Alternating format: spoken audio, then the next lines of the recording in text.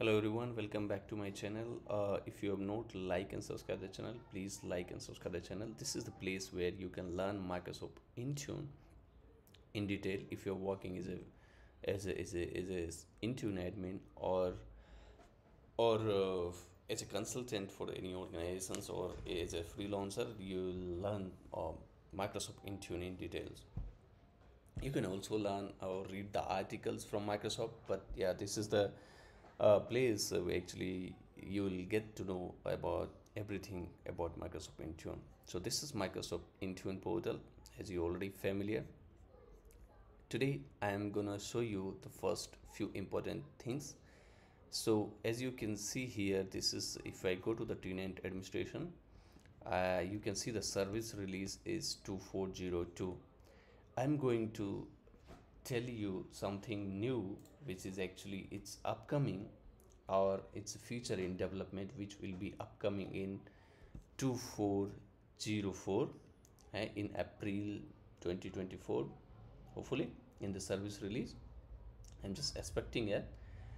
So what you have to do, you have to do some changes if you are using BYOD, iOS BYOD devices enrollment, or if you are managing personally iOS devices. you have to you have to plan your changes for enrollment for iOS BYOD devices, but it will be in, I think, hopefully in April, and with the service release 2404. Okay, that's why I'm showing in the first of the video. So let's talk about let's since we are talking about iOS enrollment, so let's go to the devices sections here, click on iOS and click on iOS here. So you see, you have to click on enrollment type, right? You want to learn more something here, you just always click. I already you most of them already know, right? uh, so here, what type of profiles you want to create for to manage your devices, because this enrollment type, you see, create and manage enrollment type for iOS users that have the personal or corporate devices. Then this profile deploy devices and enrollment type options to users setting up their devices in the company portal. So what Microsoft is coming with, there is a change today. As of now, today, when creating this enrollment profile, device enrollment with company portal is shown as the default method.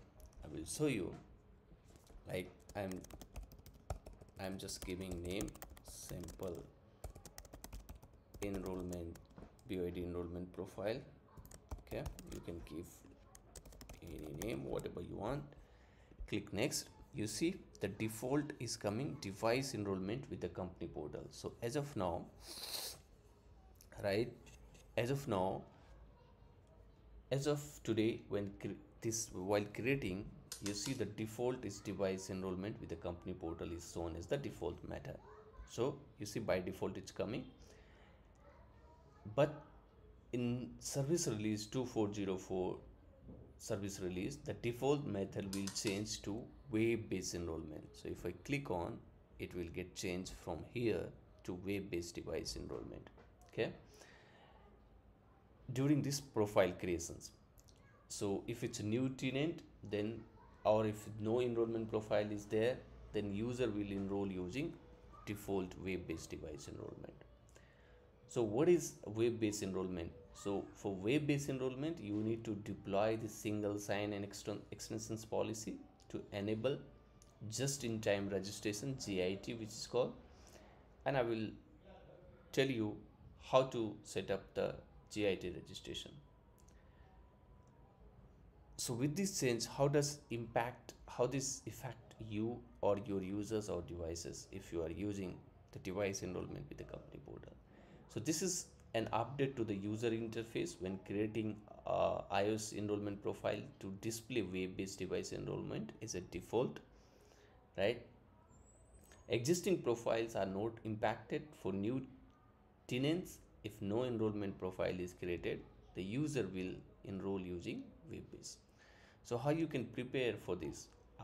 So you have to do the update your documentations or end user guide if needed, If you currently using device enrollment with the company portal, this method for your BYD, we recommend, or Microsoft recommend, moving to your web-based enrollment and deploy the SSO extension policy to enable the GIT just-in-time registration for your Apple iOS devices. Right. So this is a very important informations. You have to think about this and how you can enable this just-in-time and web-based. Uh, so let's select web-based enrollment here, click, and you can apply to all users or all devices, whatever you say. I'm just creating simple BYD web-based enrollment. You can modify it here, simple BYD web-based enrollment profile. Okay, so I have to create this profile and assign to your users. Now how you can set up this web base? So first you have to create an enrollment profile, this is the first one, and then set up the GIT registration and then enroll your devices, right? So how you can set up the just-in-time registrations? So you have to go to the devices again, click here, configurations profile, and create new policies. Here you select the template. Under the device features, create, I will give GIT, or just you can give Apple iOS GIT SSO policy. Okay, here under this single sign-on, here you have to select the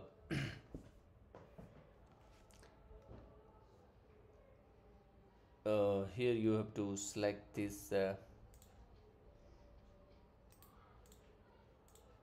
Intune device ID, I think so, right? SSO apps, SSO app, no, not single sign-on. Okay, here, sorry, yeah. So single sign-on app extensions, here you have to select the Microsoft Intra ID, and as soon as you select the Microsoft Intra ID, you want to enable the shared devices board. No, you have to put the bundle ID com dot something, like whatever, how you can find the bundle ID. I already made a video.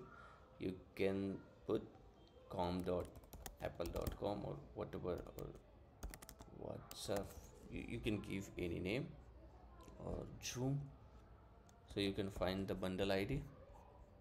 And the key, the important thing is key. So here in the key you have to put the device registration without space, device registration. The key would be, you will find this information on Microsoft site, and here you have to be device, this is case sensitive, so makes your device registration. And then another is browser SSO integration, interaction, enable, and this will be integer and it will be 1. Okay, so what we are doing, we are just adding the key pair value, and will not as the authenticator applications. The app bundle ID will only use over for the non-Microsoft applications. If it's a Microsoft application, we don't need to add the app bundle ID. Okay, so the bundle ID is like, for example, if you want, you can find it, the bundle ID for all these Apple applications. Like if you want to add something like camera, right, like apple.camera, right? You want to enable single sign-on for com.apple.app app store. Okay, or you want to enable something for FaceTime, so you can put com.apple.facetime. Okay, camera we don't need, so I think Apple Store and FaceTime would be okay. Okay, like you want to add for Safari, right? Let me find that for Safari. So I want to enable single sign-on for Safari. apple.mobile sa Safari. So this one, FaceTime I don't need, so app Store and mobile Safari. Here this one you need to add here, and then click next. You want to assign to all the devices or all users, you can do that. Click next, create. So this is the profile, just in time profile for single sign-on, and this just-in-time registration will help the Microsoft Intune to enable device users to initiate and complete the enrollment from work and school app.